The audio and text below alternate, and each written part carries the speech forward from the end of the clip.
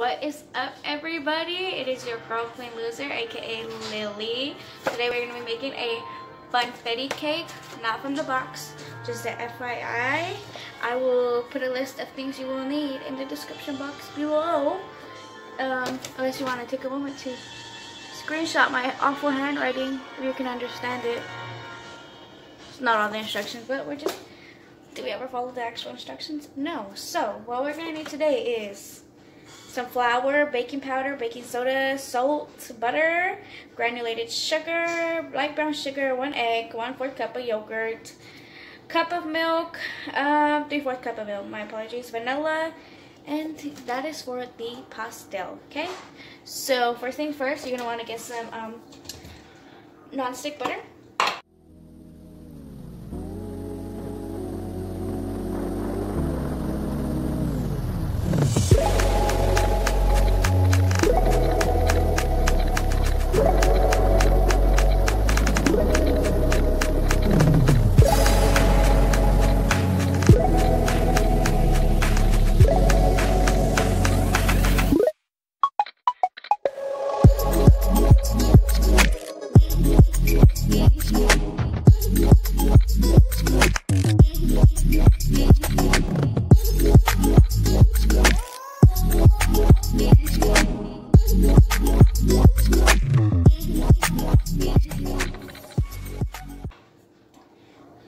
Non-stick spray, not butter. Your pan, give it a little spritz.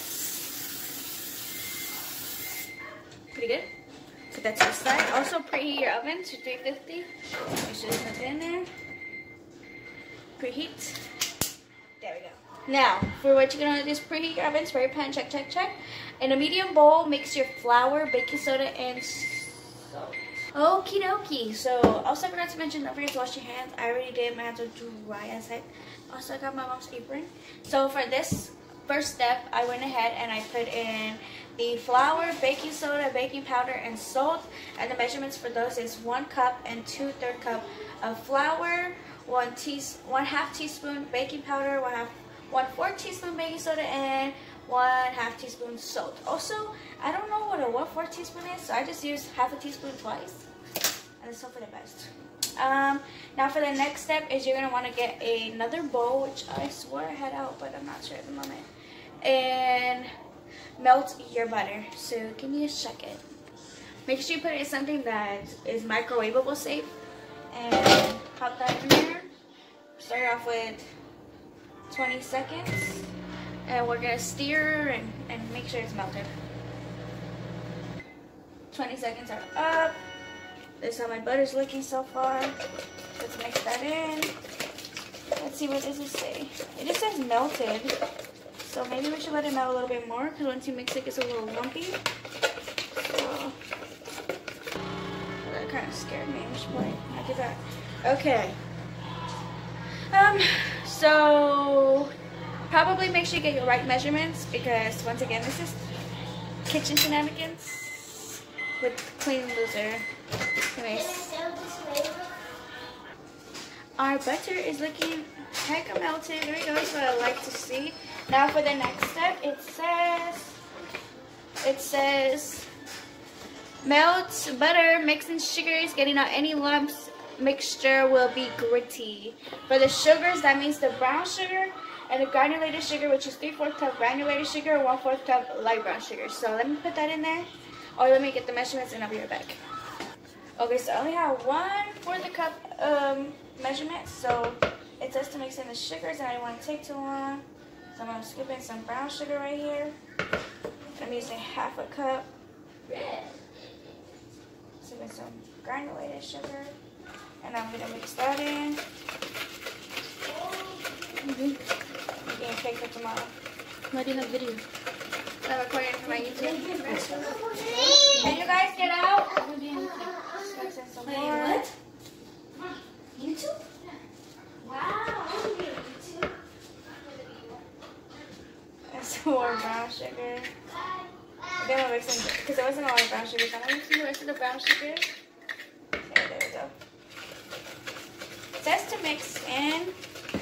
It's gonna be gritty.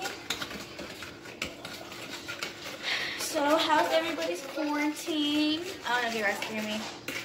Quarantine. Okay, look. I'm getting a consistency like this. Very liquidy. I don't see any lumps. Right. I put in the half a cup of sugar already. What the measurement I was using. You want to make sure that there's no lumps. Without any lumps in the mixture.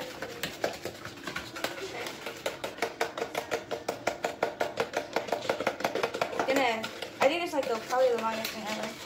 Okay. Now I'm gonna get the rest of the sugar that I had. I'm gonna just pour that in. Hopefully I did the measurements right. Y'all know I never be doing this stuff right. I like to bake, but I decided not to use the box today, like think outside the box, so that's what I'm doing. Okay, now after you get out all the lumps, it says the mixture will be gritty,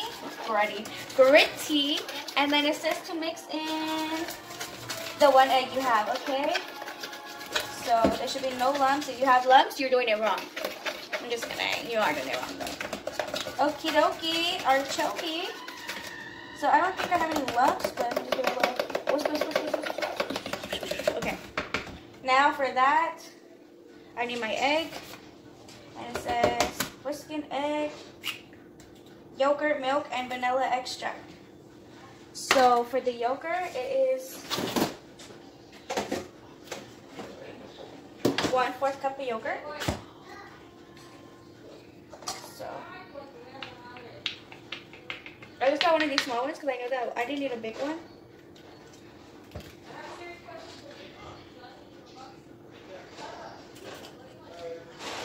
Okay, so you honestly don't need a super huge one if you're making just one cake. You just need one, but honestly, it might be good enough to make 2. I bought an extra one just in case. So here's my 1/4 cup of yogurt, and you're gonna pour that into your mixture here of the brown sugar. Okay, you're gonna put that in. Make sure you get all that yogurt out because we did not waste our money here today, sir. No, sir. Okay. So I'm gonna start mixing that in, and then you need your milk and your vanilla extract until combined. Honestly, I'm truly talented. Truly talented. Okay, so let's see. Your milk is going to also be, I want to say 1/4. I was looking for the card in a second. Oh, Lord Jesus. Your milk is 3/4 cups of milk. So I got some whole milk here. So I'm going to just take my 1/4, and I'm going to do this 3 times. So we got 1. I don't know if y'all can see. We got, oh shit, 2. And we got, oh Jesus, 3, and like a tablespoon because I just can't do that right. Okay. Now we got our milk. Let's put this away. We don't want any raggedy milk. Alright, what else do we need?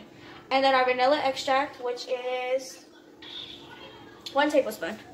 So, y'all just saw my big ass square, and I know you guys saw that. Okay, 1 tablespoon. Which, oh, let me just use this one actually.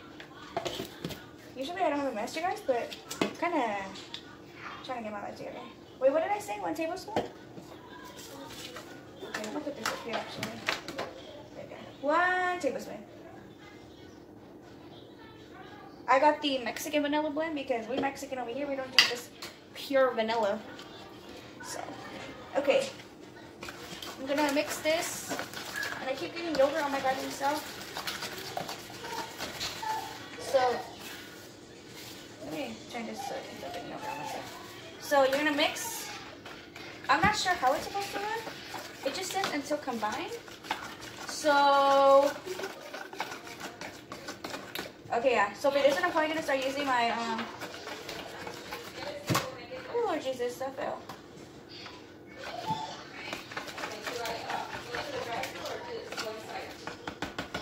So I'm just mixing it, y'all. Okay. Okay, now I'm going to take in my dry mixture, it says, and slow and steady wins the race. Start pouring it in there. Okay, I didn't pour all of it in, I only poured some, so as you can see here, this is like kind of low-key a good and a bad angle.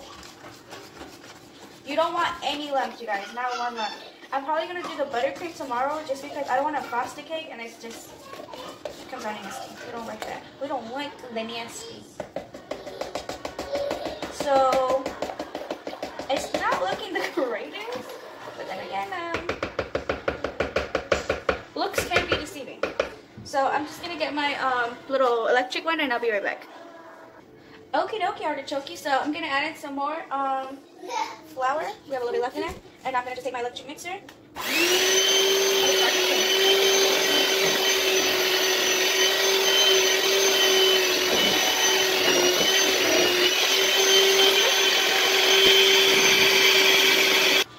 I got powder all over me. Okay, I don't know if I've ever shown this hack, but you know how like when you lift it up, you got all this cream coming down?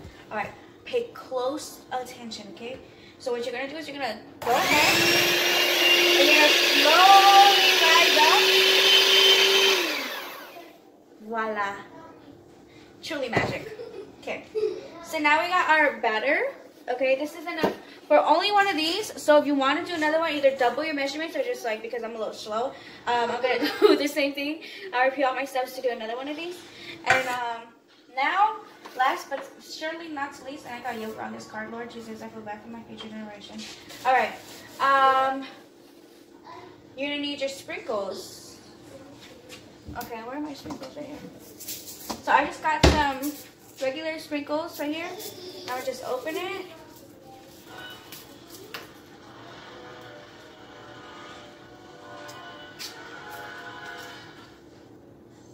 Oh, that was disgusting. Okay. So now it says to pour only a little bit, just because if you if you put too much and you over mix it, it's gonna start bleeding the color out. Lord Jesus. So I have here a little flat spatula looking thing. I'm just gonna turn it over and turn it over. I don't want to mix it too much. Okay. I might add a little bit more sprinkles.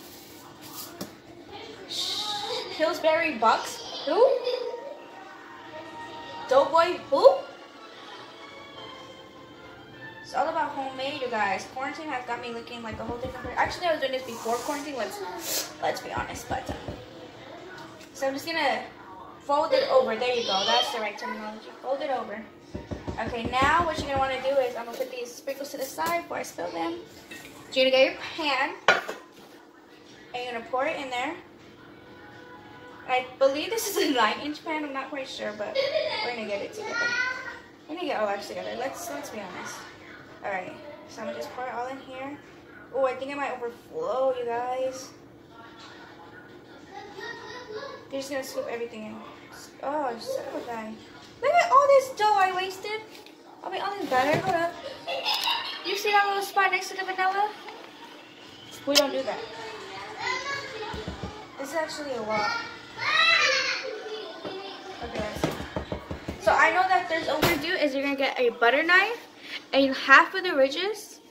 If it fills half of the ridges, you're fine. If it goes a little over, it's gonna definitely overflow. So let's give it a little count. I really definitely feel like it might overflow. So I'm gonna stick it here. Oh no, we're good. Perfect. Okay. Overthinking for what? Now it's time for this beautiful baby to go into the oven.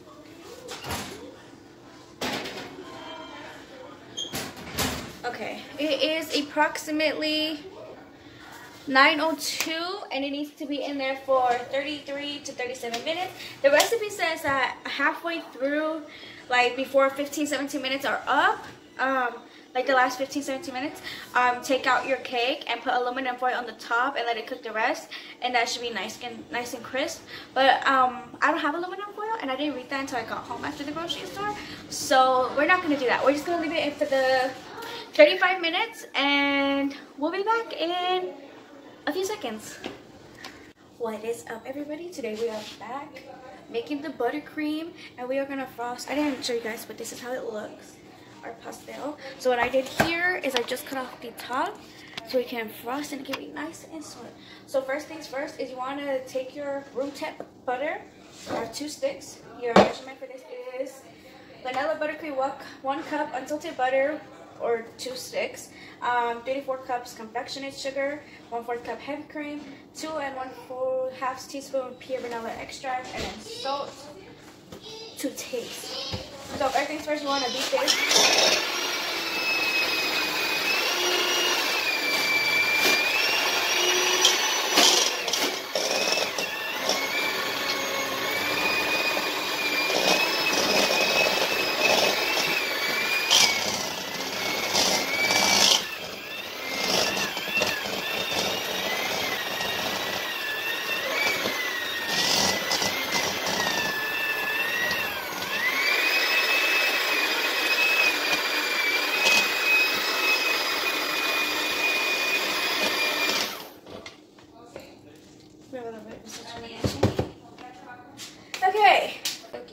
it says to add 2 to 3 cups of powdered sugar. So I'm adding my powdered sugar,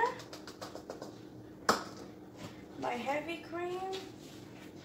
Might need a little bit more, I feel like. Heavy cream. I'm gonna pee so bad. Okay. Got my heavy cream, and then it says 2 1/2 teaspoon of this. I was doing a tablespoon because that just makes no sense to me. So, oh, and we don't have enough for that. So, whoops, whoopsies. Okay, I'm gonna get a spoon first to make sure this powder doesn't completely. The mostest. Looking interesting.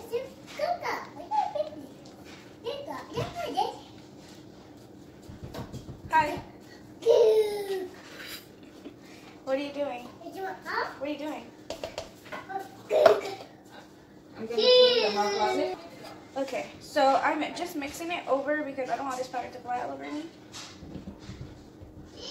I just want this to come off the spoon.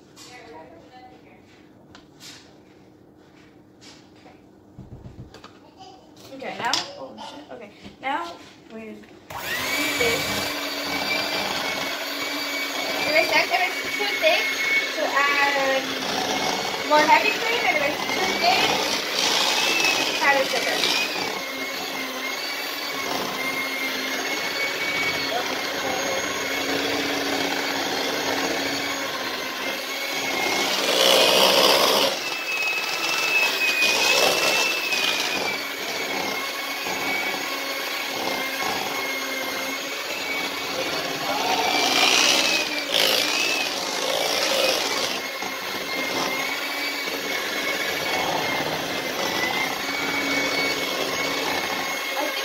Too much vanilla.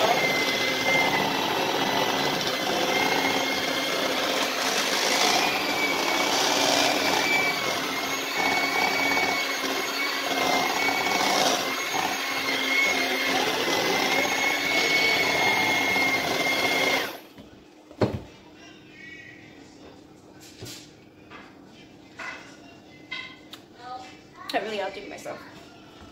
That is good.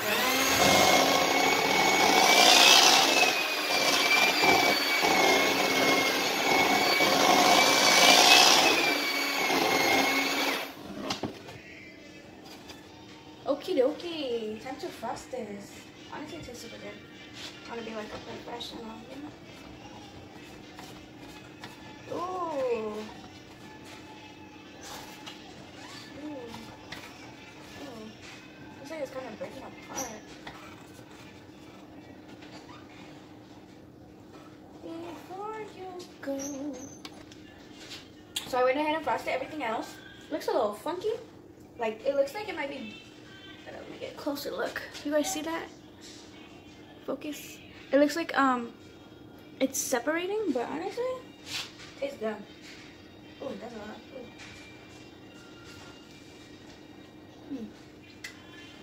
Yep.